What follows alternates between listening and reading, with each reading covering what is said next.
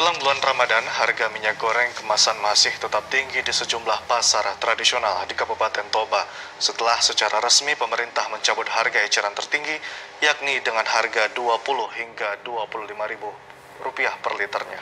Selain itu, harga minyak goreng curah juga masih tetap di sejumlah pasar tradisional di Balige, yakni mencapai Rp20.000 per liter, yang pada sebelumnya harganya hanya sebesar Rp14.000 per liter.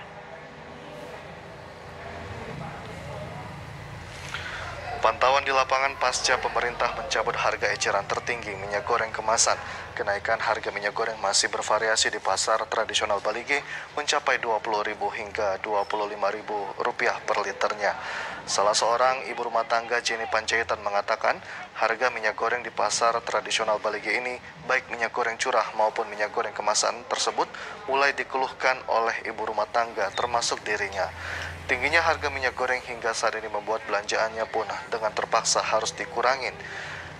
Jenny khawatir harga minyak goreng akan terus naik jika pemerintah tidak memberlakukan harga eceran tertinggi minyak goreng. Apalagi memasuki bulan suci Ramadhan, hampir dipastikan harga sembako akan terus naik.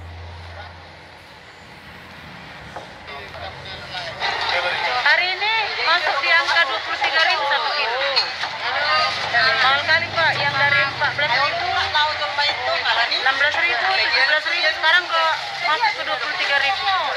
Kita kadang-kadang bawa duit target 200.000 dari rumah, ya seadanya lah kita beli, sedapat mungkin.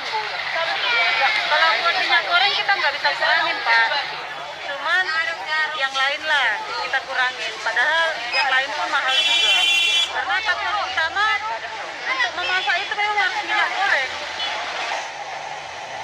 Salah seorang pedagang minyak goreng di pasar tradisional Balige, Walter Manurung, mengatakan karena harga minyak goreng kemasan dan curah masih tinggi, mencapai Rp20.000 hingga Rp25.000 per liternya, dan minyak goreng curah Rp20.000 per kilogramnya, pihaknya berharap pemerintah segera turun tangan dengan kenaikan harga minyak goreng tersebut.